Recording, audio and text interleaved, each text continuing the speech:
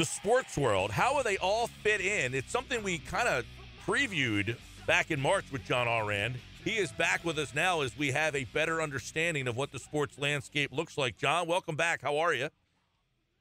I'm doing great. How are you guys? We're all good, and I know we had kind of touched on this about a month or two ago when sports kind of hit the pause button, but now that they're kind of unpausing and we're getting some dates here, I'm very intrigued, I think, as many are, of what the fall might look like on the television screen when you have the NBA, the NHL, a football game, all crossing paths at the same time. Are the television networks equally as intrigued by this?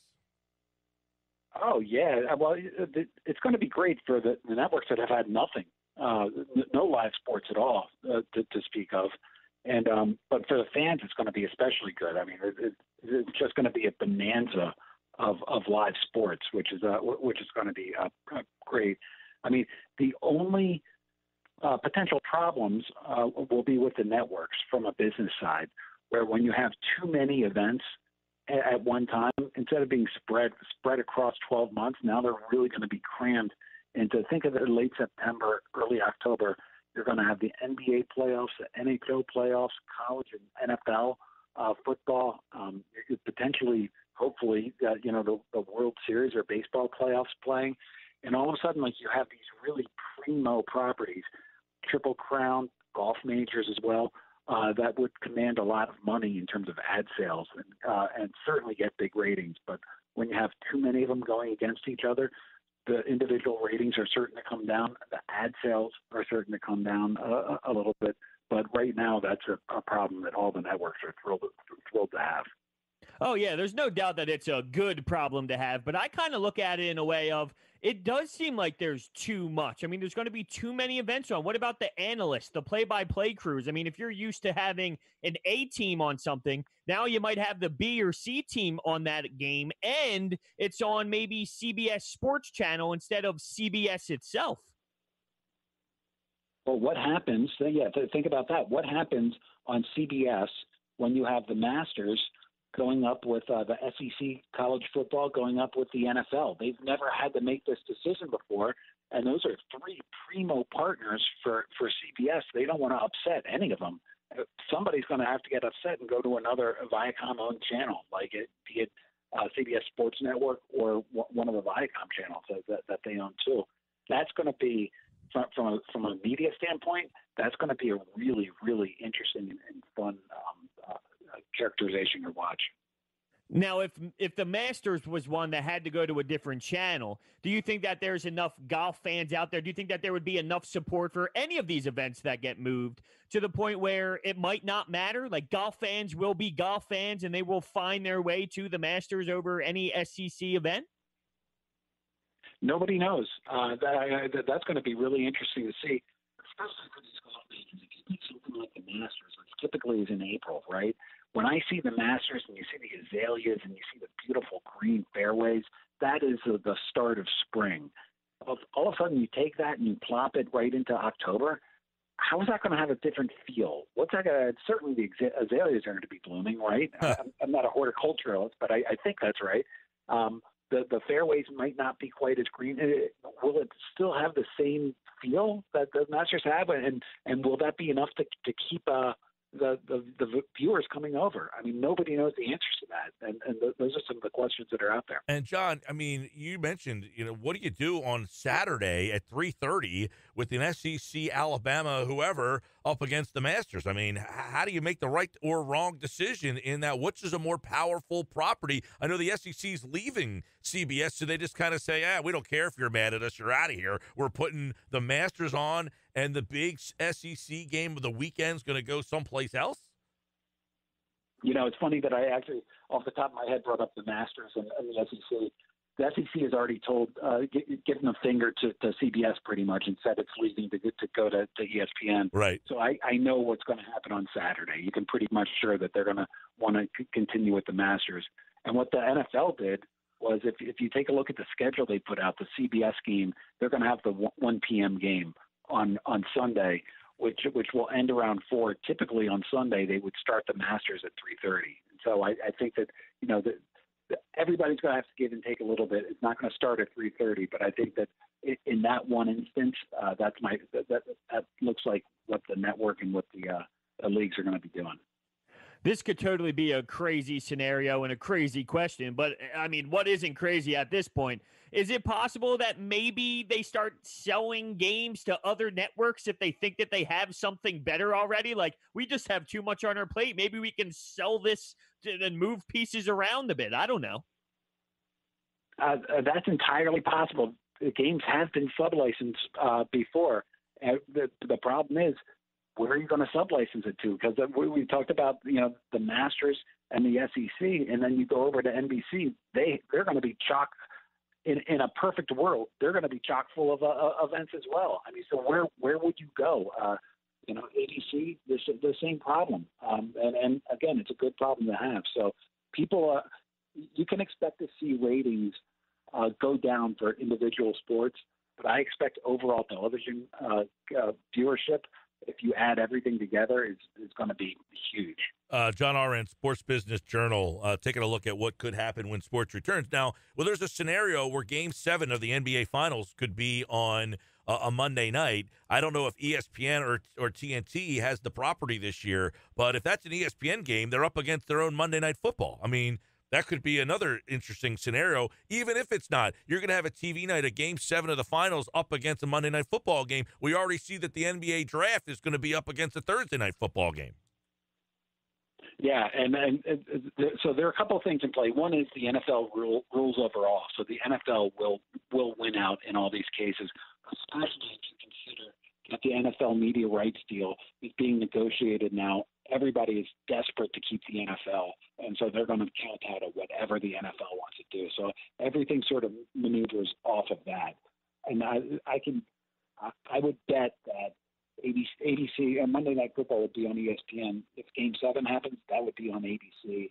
ESPN2 is in it in as many homes as ESPN, so that's an acceptable place to also put some put a game as well, but certainly not a Game 7. How is the NBA? Do we have an idea of what that's going to look like? I mean, I've read that they're going to be playing about 5, 6, 7 games a day. I mean, are they going to be spread out through like the afternoon? Are they going to be congruent? Do you have an idea of what that's going to look like? They are certainly going to have games in prime time because that's exactly what the TV networks want. So I would imagine that they're going to have to start some games early during the day. But again, for the viewer, I mean, the one complaint I hear about the NBA Finals every single year, and I hate it, is the amount of time that in between each game. They take 2, 3, 4 days sometimes in between each game. I mean, they need to get these playoffs done early so that they can start the next season. So the expectation of various media executives that I talk to is that they're going to play a finals game, take one day off, play the next one, take one day off, play the next one, and then you're just going to get into a much better rhythm as a fan to watch that. Is there enough ad dollars to go around for the fall? I mean, in other words, hey, I usually buy you NBA, but now you're going to be in the fall, so I'm going to have to spend my ad dollars with the NFL. I'm sorry. I mean, is that a concern for these leagues that are restarting, that are hoping to make money other ways with no fans in the stands? Totally. I mean, if you're buying ads right now, this is a great situation. You have a glut of programming. So all of a sudden, if the NFL is too high, I'll take that and I'll just put it on, the NBA, which will get a lot, or I'll put it on the NHL playoffs or college football or any of the majors. So for advertisers, this is going to be fantastic. For the individual networks, they realize they just want the sports back. They realize the ad dollars aren't going to be what they had been in the past.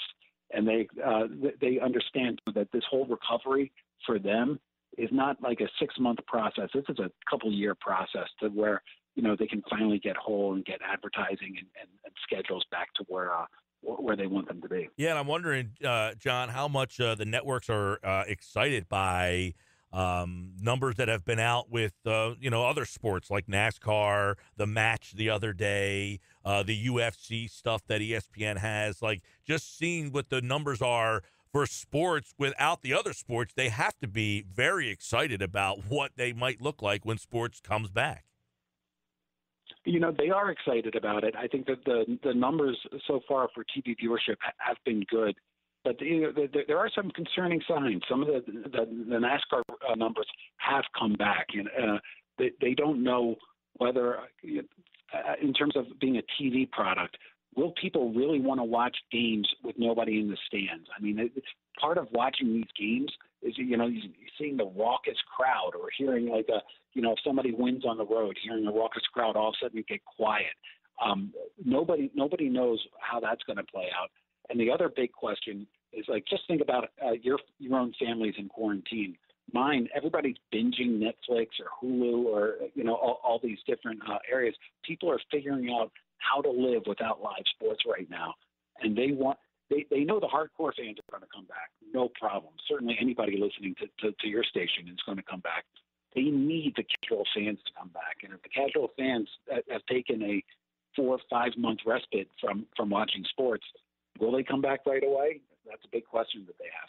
John Ourand from the Sports Business Journal, and very intriguing stuff at Ourand_SBJ.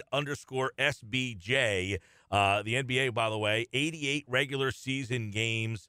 We'll see how that slate all pops out. One thing I do want to ask you about is obviously the stuff with Breeze. I mean, he is getting hammered over the last couple of days, and he has already signed a deal to be what is the deal with NBC for him? Is he going to be a part of the Sunday Night Football team, or they just signed him and they don't know what they're going to do with him? Do you think this could affect that down the road?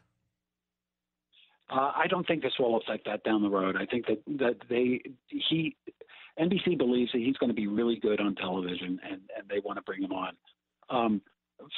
The NFL, they have a new rights deal coming up. So right now, NBC has Sunday night. Will they get another package? Will they bid it? Suppose NBC decides they want to get the Thursday night package and bring that. Could Breeze do that potentially? Could they put Breeze in the studio? One thing that I was told, Chris Collinsworth is going nowhere. They love him, and they want to have him set for long term. So this wasn't a move to try to push Chris Collinsworth out. But nobody knows how these packages are going to look, and whether NBC is going to have 2 packages or just the one going forward. But they will stick with Drew Brees. They're not going to turn on him, regardless of what happened this week.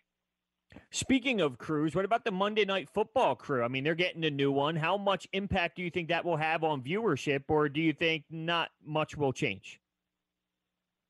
I don't think it'll have any impact on viewership. I hate to say this to you guys and for me, but nobody watches for us, right? Or nobody.